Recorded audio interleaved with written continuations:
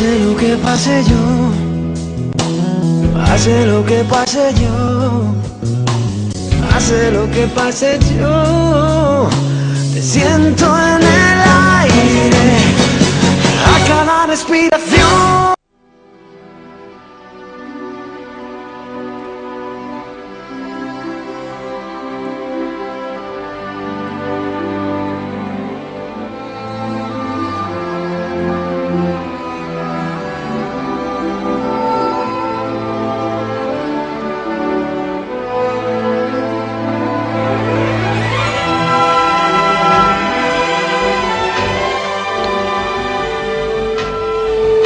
Todo empezó allí, en Laredo, con el Coloso de Rodas.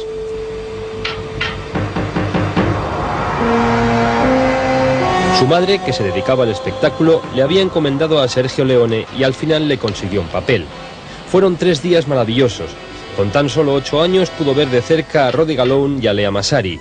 Fue el inicio de una pasión.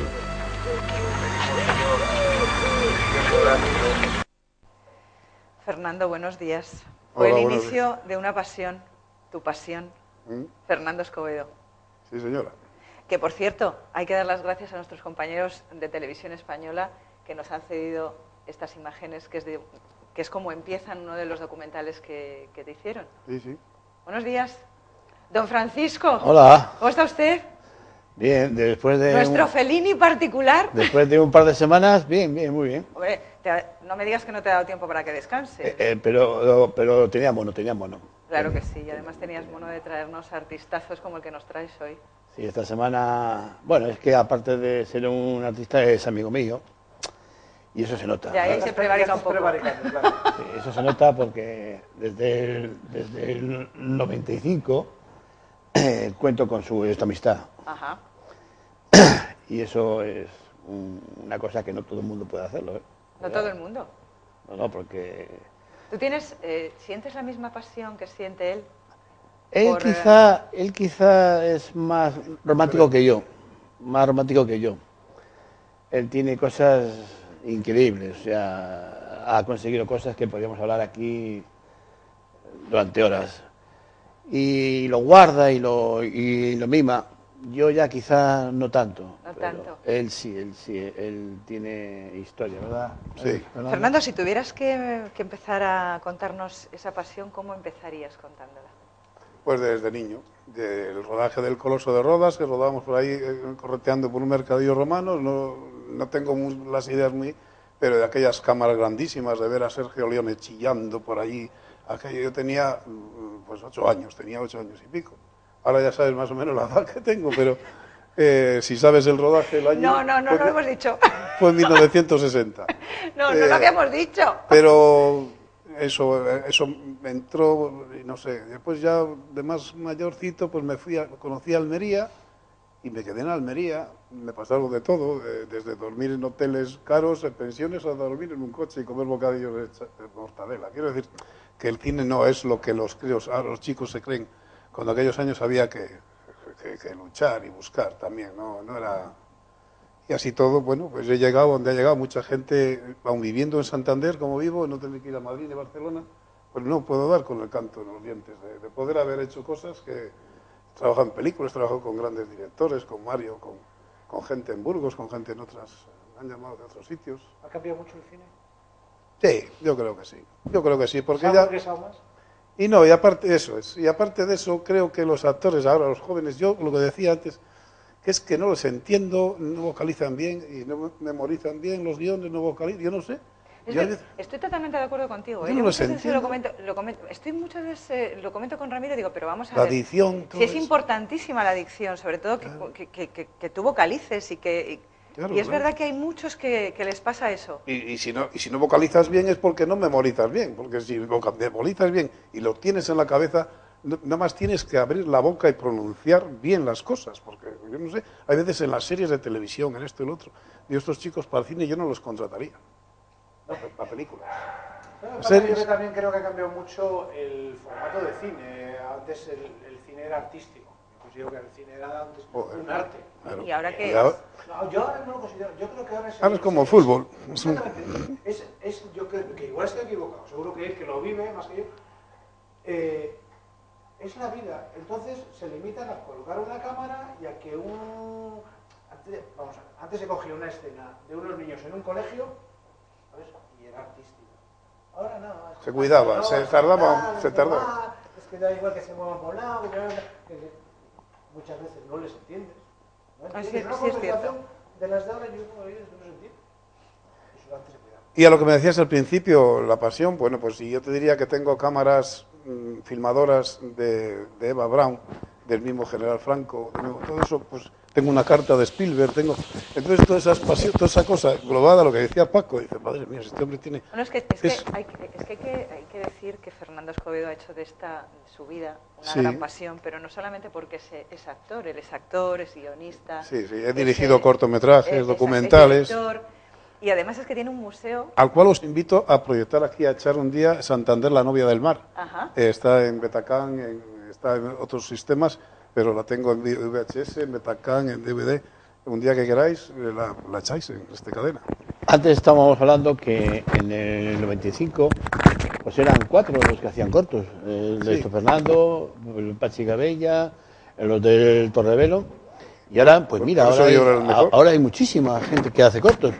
Pero los pioneros y los que arrancaban eran locos por el cine como este. Yo sé que has tenido contacto porque te ha dirigido, que yo recuerde así, Álvaro Oliva. Álvaro Oliva, sí. ¿Hay gran diferencia entre los directores de antes, de esos años 60 del Coloso de Rodas, con respecto a los directores de ahora? Hay diferencia en la forma de mandar. Aquellos eran señores... muy rectos, ¿no? Rectos, eran hombres... Ivo Fellini, toda esa gente, las historias, después de los rodajes lo que quisieras, era también gente de mucho cuidado. Yo he conocido gente que aparentemente parece muy seria, no voy a dar nombres, pero después de los rodajes, pues te puedes... Y actores, estuve en la playa Los Galgos de Mario Camus con Carmelo Gómez y por la noche aparecimos en Bilbao de juerga, o sea, quiero decir que todo es serio, pero hasta que, según como la persona sea, pero sí, eran más serios los antiguos. ¿Y ahora esa seriedad se plasma de otra manera o es que esa seriedad ya no existe? Ahora lo toman a risa, están rodando y no saben el dinero que están gastando, porque es que hay veces que no lo entiendo. Joder, para hacer las pruebas y para hacer las cosas se utiliza el vídeo, se utilizan otras cosas. Y si no, pues se les engaña a los actores. Vamos a rodar, vamos a hacer una especie de tal. Vale, y sin que se den cuenta se rueda de verdad y efectivamente puede valer esa toma, ¿no? Porque normalmente, pero es que se ríen, ¿ves? Y yo no entiendo, sobre todo hay directores de grandes eso que han sido hasta presidentes de la ESO de cine española que se toman los rodajes a chunga, yo no sé, los metros de película con el dinero que vale. Ay, Fernando, ya sé y vamos a repetir. Ya sé por qué Mario Camus te conoce como la pulga cojonera. Sí. Sí, porque estoy... Pero me parece muy bien. Porque es que Mario no tiene nada que demostrar a nadie. Es muy buen director, ha hecho unas grandes películas, pero alguna habrá hecho mala y alguna cosa habrá hecho mala.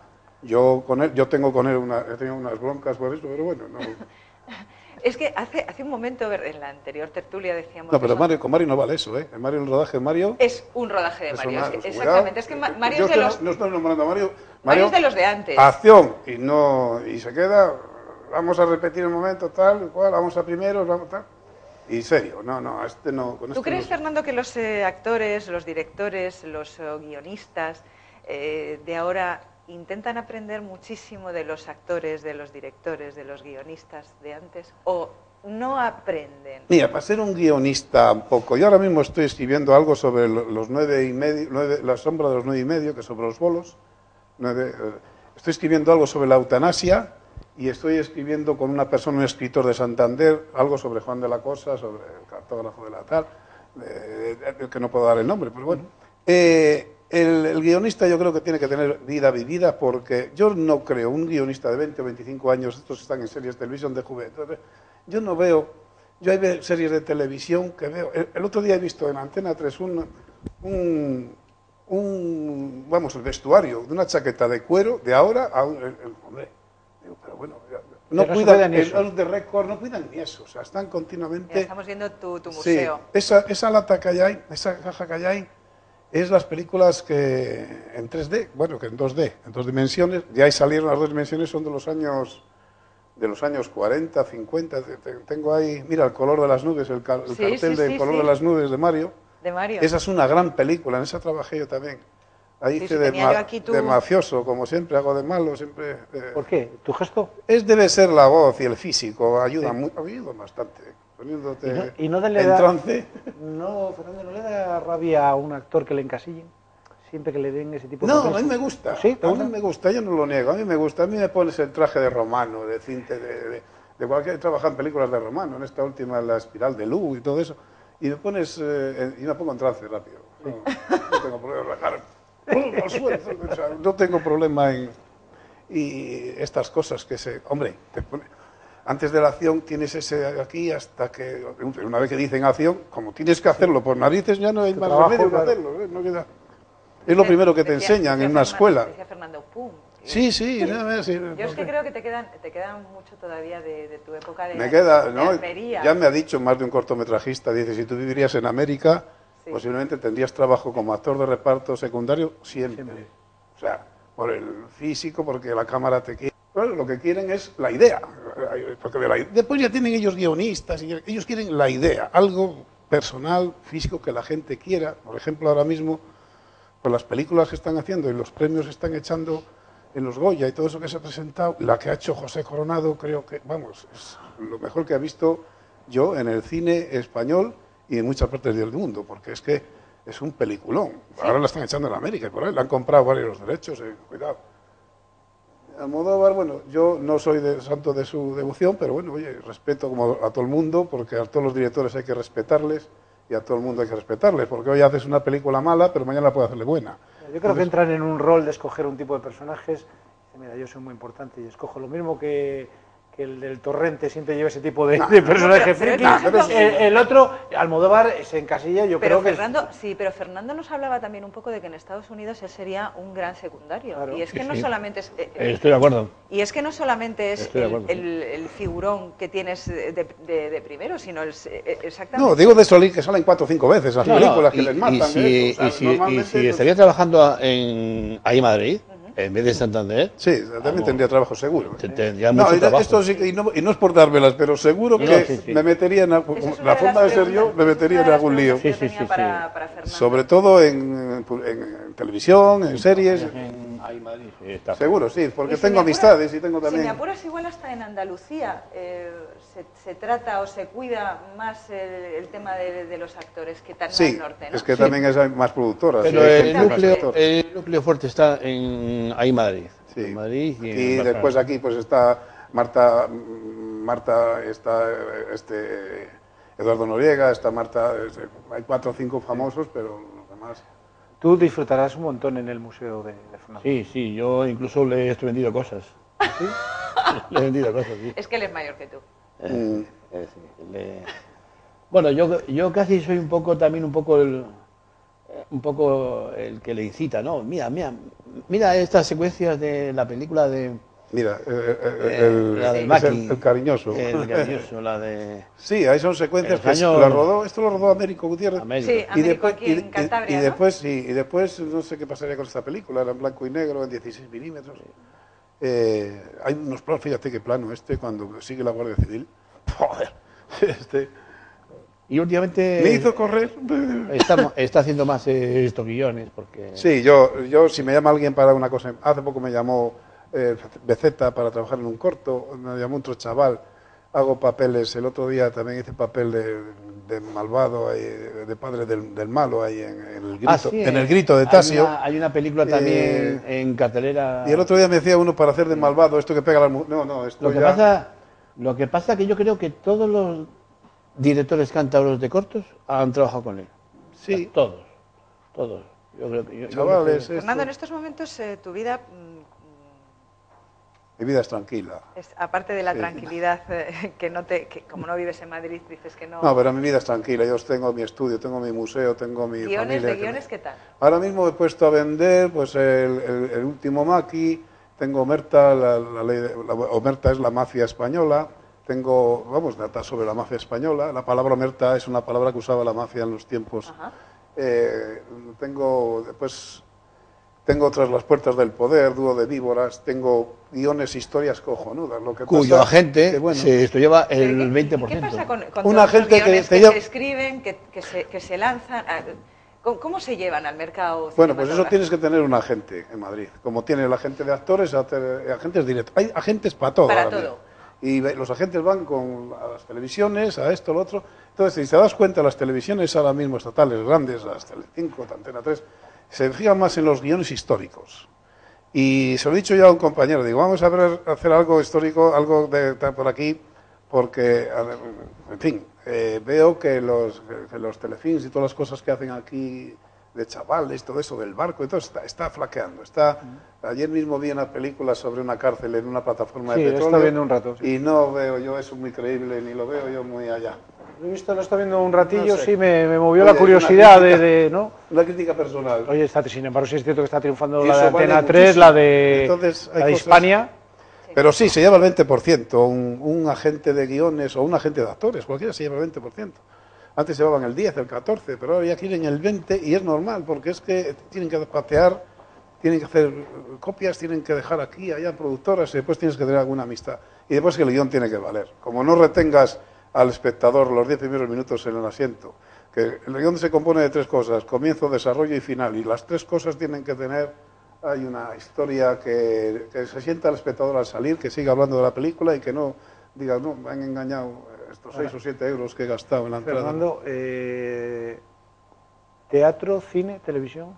Teatro, tengo 2 o 3 obras escritas, Casados Peleones, que es una historia de 2 matrimonios que son vecinos y alquilan un negro de estos, vamos, una especie de